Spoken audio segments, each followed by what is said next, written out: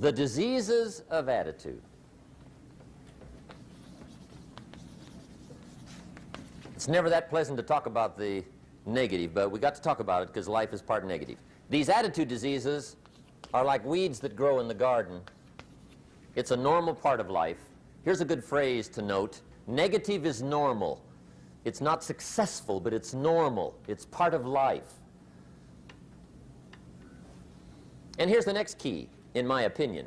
You must learn to handle the negative. Don't ignore it. Handle it. Now, I know some people teach the other way. And listen to them, and listen to me, and then make up your own mind. Right? Don't be a follower. Be a student. But I say you got to handle the negative. You don't have to live in it. You don't have to dwell on it. But you do have to handle it, my opinion. I know some people teach, just turn your head real quick and say, there's no weeds, there's no weeds, there's no weeds. They'll take your garden. So you've got to handle the negative. Here's what part of it is. It's called the Great War Between Good and Evil. Mr. Reynolds and I are working on a new book this year called The Great War Between Good and Evil. And there is a war on. The minute you were born, you got involved in the war between good and evil, between darkness and light, between negative and positive, between evil and good, between tyranny and democracy, between weeds and human activity. I mean, the war is on. If democracy sleeps, guess who never sleeps? Tyranny. In the absence of light, guess what's automatic? Darkness. If good does not arouse itself and become active, guess what moves in? Evil. It's a war. A mental war, a physical war, a financial war, between enterprise and ease, between accomplishment and failure. It's a war. That's why there's an Old Testament phrase that gives the best advice for human activity when it says, 6 days labor, 1 day rest. Now, I'm sure we've taken that to mean, don't work all 7 days, take one off. Here's what it also means, only take one off. Or you're liable to lose the war. Now, we've got it down to 5 and 2, and maybe that's not too dangerous. I don't know. If God would have thought of 5 and 2, he might have made it 5 and 2. I don't know. You can't think of everything. But here's what it does mean. Enterprise is better than ease. If you rest too long, the jungle overtakes the village. Now, here's the good news about the war between good and evil. Evil is no match for good, but good must be active. Weeds are no match for human activity, but if you stand still, how far in will they come? All the way. They'll grow right up around your shoes. But if you get busy, how far back can you take them? As far as you wish. They're no match, but you must be active. That's why the 6 and 1. Make sure you're not losing the war by taking off too much. Guess what the average years are after retirement? 6. 6. Which means don't retire.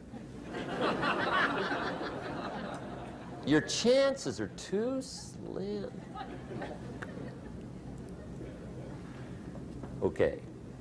The war between good and evil, the weeds. You got to make sure you recognize the negative, handle it, deal with it, and then go on. Let's make a list of the diseases of attitude that can wreck all your chances to do well. One of the words that destroys everything is called neglect. Neglect.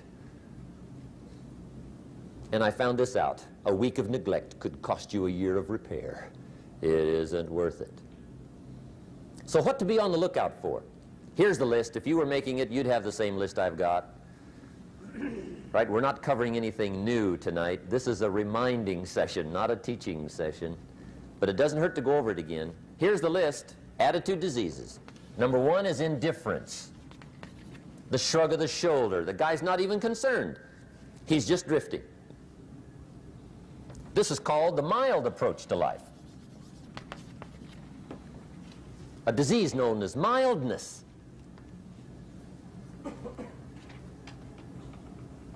The guy says, well, I can't see getting all that worked up. Well, to be any kind of winner, you got to get worked up. There's one problem with drift. You cannot drift to the top of the mountain. And the good Lord said in the closing chapters of the Bible, here's the best way to live, one way or the other. That's best. Hot or what's next best? Cold is next best to hot. Not the half-baked middle, lukewarm, not too hot, not too cold. What a sad way to live. I think what it means is pick a direction and go with everything you got. Just pick one and go. Somebody says, yeah, but what if it's the wrong direction? You'll find out quicker. It won't take you 25 years to wake up and say, oh no, I've been walking the wrong road. I told my staff the other day, next best to prosperity is adversity. If one doesn't get you, pray for the other. We all do better from one of two reasons, inspiration or desperation. And I don't wish anything bad on you tonight, but if you're not inspired, I hope a wagon comes down your rut.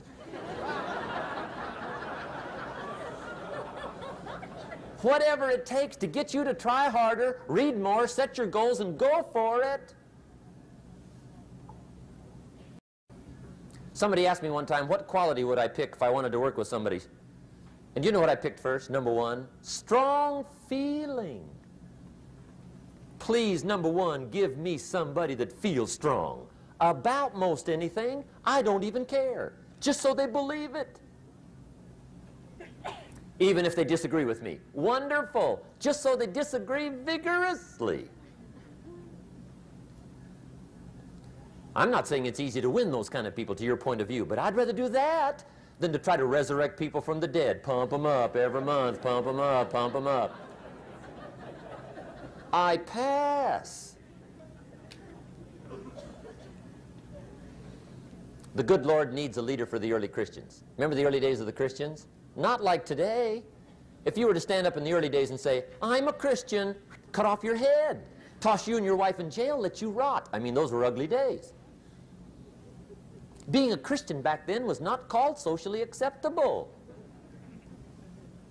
They didn't have 125,000 in the Los Angeles Coliseum to hear Billy Graham on a Sunday afternoon.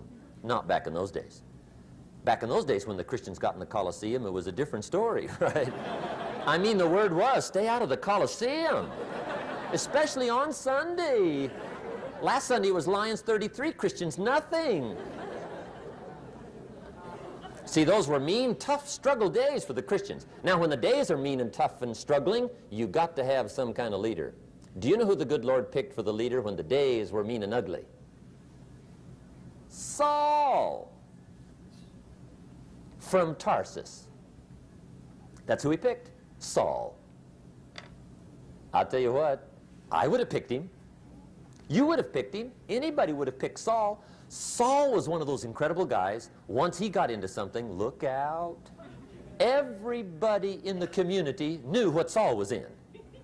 Because whatever he joined, he'd flip all the switches, open up all the dials, turn on all the faucets, and go like mad. He was known as All-Out Saul. I mean, he was something else. Now, at first, it wasn't working out well. Saul hated Christians, which makes a poor leader, right? I mean, that won't work. Saul got this bug somewhere about the Christians. He got to hating Christians. And he hated them so bad, every time somebody would say Christian, he'd fly into a rage. And I guess he decided one day, it was his mission in life to get rid of all the Christians. He was Saul anyhow, could do most anything he wanted to. So he got him these letters of authority to go around to the various communities and hunt down the Christians. They said, do whatever you want to with them, Saul. They're unpopular anyhow. Drag them in the streets, whip them, stone them, torture them, kill them. You mention the name Saul from Tarsus to the early Christians. I'll tell you what they would do. They would run, hide, lock the doors, leave town, dive underground. I've been in the catacombs of Rome where they hid. He was mean. I mean, terribly mean. But remember the story? One day Saul's making it for Damascus. Heard about some new Christians, flies into a rage, takes off for Damascus. And the story said he was angry. There's a little sentence in the story that says, on his way to Damascus, he was breathing out threatenings and slaughter, which meant he felt rather strong about the idea, right? That's strong. That's strong. But on this journey, right, according to the story, as Saul was making his way to Damascus, the good Lord looks down out of heaven and says, there's my man, Saul. He's got to be something else. And according to the story, this great light shines out of heaven, knocks him flat, right off his horse, grinds his face in the dirt, and blinds him for 3 days. The good Lord using recruiting tools we can't use, but when you're Lord, right? To make a long story short, Saul from Tarsus becomes converted to Christianity. He becomes Paul, the great leader, the apostle. And without a doubt, the good Lord got him a dandy. One he didn't have to pump up every month. In one of his later writings, he said, the things I once hated, I now love. The things I once loved, I now hate. See, that's strong. Here's the key to the good life. Learn to put everything you've got into everything you do. Whatever you are doing, pour it on. It will quickly open up into opportunity or quickly disclose to you that you ought to be doing something else. The delusion is, if I had a better job, I'd really pour it on. See, that's delusion. Wherever you are, pour it on. Don't give somebody half a job for a day's pay. Pour it on. See, that'll help change your life. Get rid of this disease. Here's the next attitude disease, indecision. Mental paralysis. The guy can't make up his mind and it becomes a disease. Pretty soon he knows he's got it. The guy says, well, I know I'm on the fence. But he says, what if I get off on the wrong side? Listen, after a while it doesn't matter. Just get off. Any side will do. A life full of adventure is a life full of many decisions. The ones that turn out to be wrong give you better experience to make better decisions. So don't see how many decisions you can get out of, see how many you can get into. That's where the adventure is. So shake off this disease, indecision. The next one is doubt. Doubt's like a plague. And one of the worst is self-doubt. There are many, but that's one of the worst. The guy doubts himself. Doubts if it'll last that long for him. Doubts if he can do that well. Doubts if he can make that much. Doubts if he can accomplish all that. A chronic, excellent self-doubter. You can imagine what damage that does to your future. So here's the key. Turn this coin over and become a believer. And there's many things to believe in. One of the majors is yourself. The understanding of self-worth is the beginning of progress. Now, if those three don't get you, this one will. Worry. That's a devastating disease. Worry. Worry causes health problems, social problems, personal problems, family problems. It's devastating. Worry long enough, it'll drop you to your knees. Could reduce you to begging. I know how bad this one is. I used to have it bad. I used to be known as a super worrier. Not a super warrior. No, super worrier. My family wished I'd have been a warrior. I got those years to make up for. But I'll tell you what. My advice to you is do what I finally did on worry. Give it up. Who needs it? I'm not saying it's easy. I'm saying it's worth it. It took me almost 1 year to kick the worry habit, and it was not an easy year. It was one of the toughest years I ever spent, but I finally got that monkey off my back. And I discovered you could live the most incredible life free of worry. Not free of challenge, not free of difficulty, free of worry. I learned how to do it, and you can. Here's the next attitude disease. Over caution. Some people never will have much. They're too cautious. Now, you can also be too reckless, but you can also be too cautious. This is called the timid approach to life. And my caution was always the risk. Risk used to drive me right up the wall.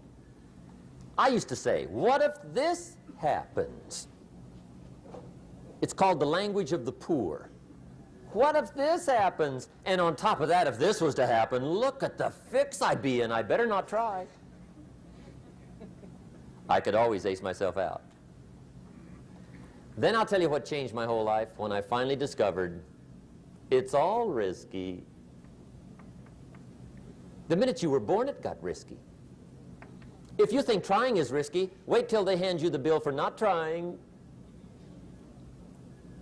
If you think investing is risky, wait till you get the tab for not investing. See, it's all risky. Getting married is risky. Having children is risky. Going into business is risky. Investing your money is risky. It's all risky. I'll tell you how risky life is. You're not going to get out alive. That's risky.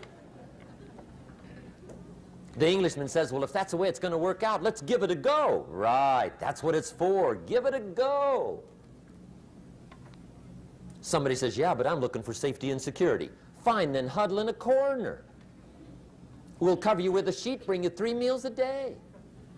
And we'll protect you, feed you, look after you, care for you. We won't let anything happen to you, and you'll probably live to be 100.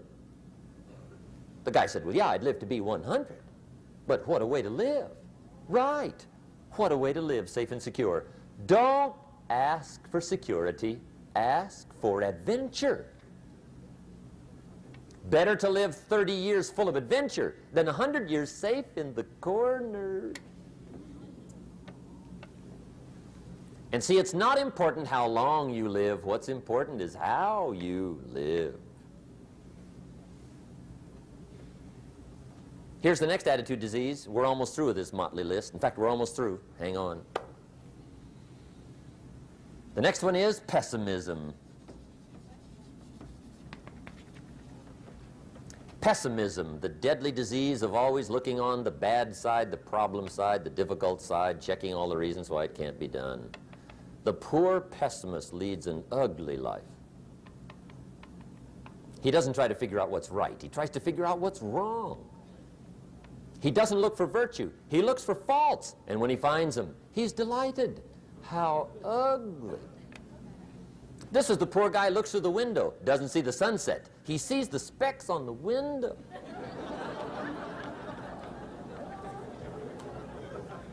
And this is the poor guy, right, who rushes up, takes such leave of his senses. This guy rushes up and he says, I've got 5 good reasons why it won't work. He's so dumb he doesn't know all he needs 1. He's got 5.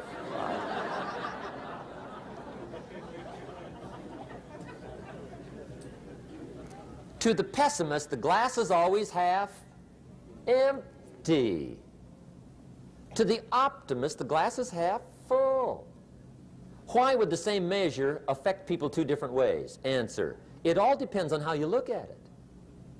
Our lives are mostly affected by the way we think things are, not the way they are. The way we think they are affects us most. There's a subject we don't have time to get into tonight called better thinking habits. One of the major things Shove taught me when I met him, he said, poor thinking habits keeps most people poor. Not poor working habits. Most people work hard, but they don't think hard. And Shove taught me that the mind is like a factory, a mental factory. And whatever you think about all day long pours ingredients into this mental factory. And that's what builds the economic, social, financial fabric of your life. He quoted me a Bible phrase that says, as you think, so you become.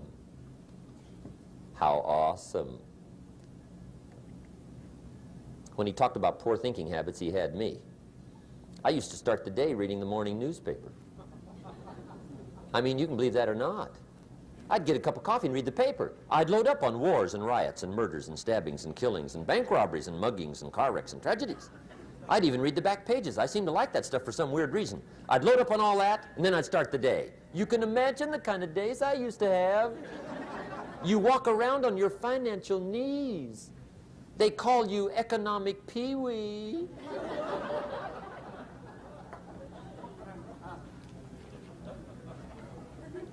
The guy says, I want to be a great leader. Wonderful. The first thing we do is follow him to his house. When we get there, we walk in and check his library, number one.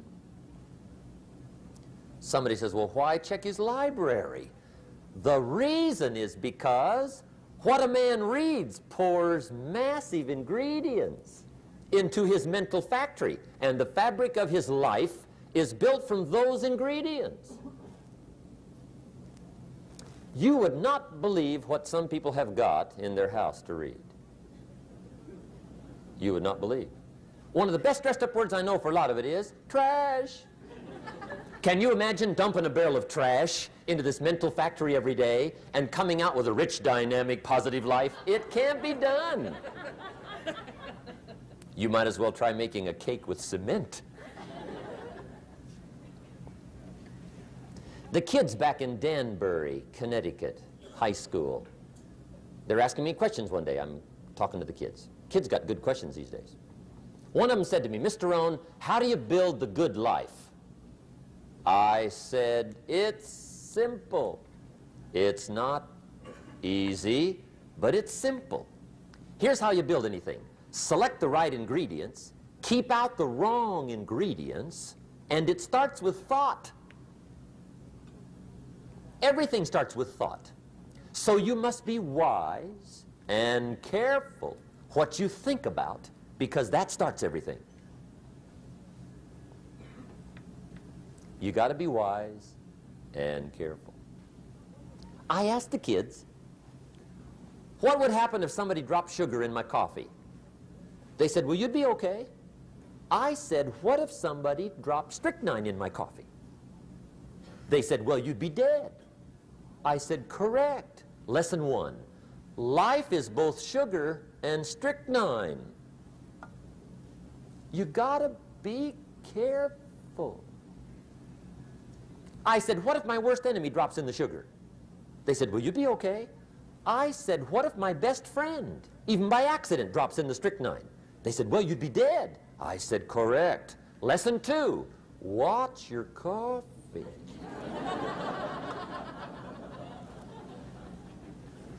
You got to be careful. See, it doesn't matter who hands you the bad stuff. It doesn't matter where you get the bad stuff. It'll still do its damage on your bank account, wherever you get it. Mr. Schoaf gave me one of the greatest phrases when I first met him, when he said, Jim, every day stand guard at the door of your mind. How important. Stand guard at the door of your mind. And you decide what goes into your mental factory. Don't let anybody just dump anything they want to in your mental factory, because you've got to live with the results. Okay, here's the last disease, and we're through with this list. In fact, we're almost through. Hang on. The last subject is very brief.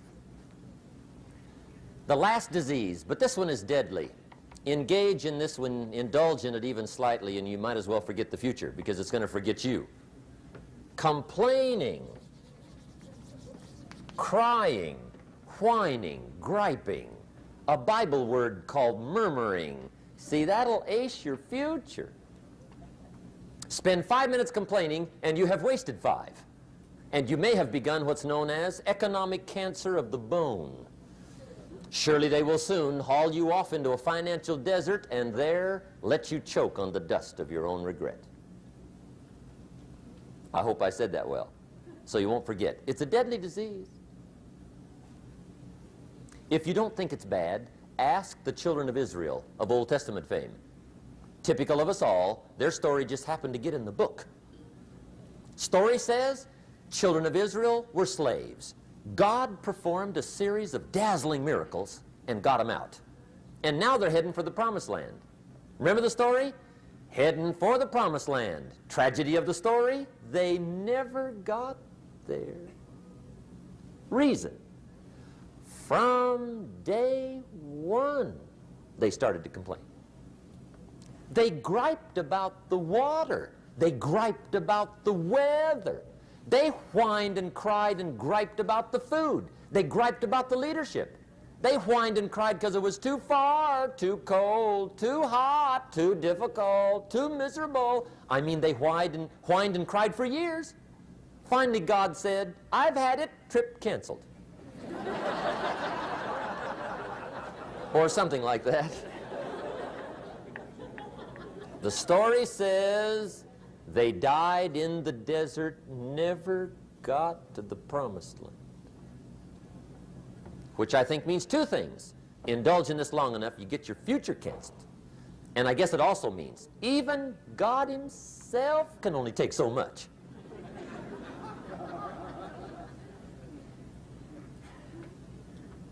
Okay. Just be on the lookout of the things that can destroy all the good you start. The war is on. And this evening, tomorrow, mentally, personally, socially, economically, you got to make sure you're winning the war. And this is part of it.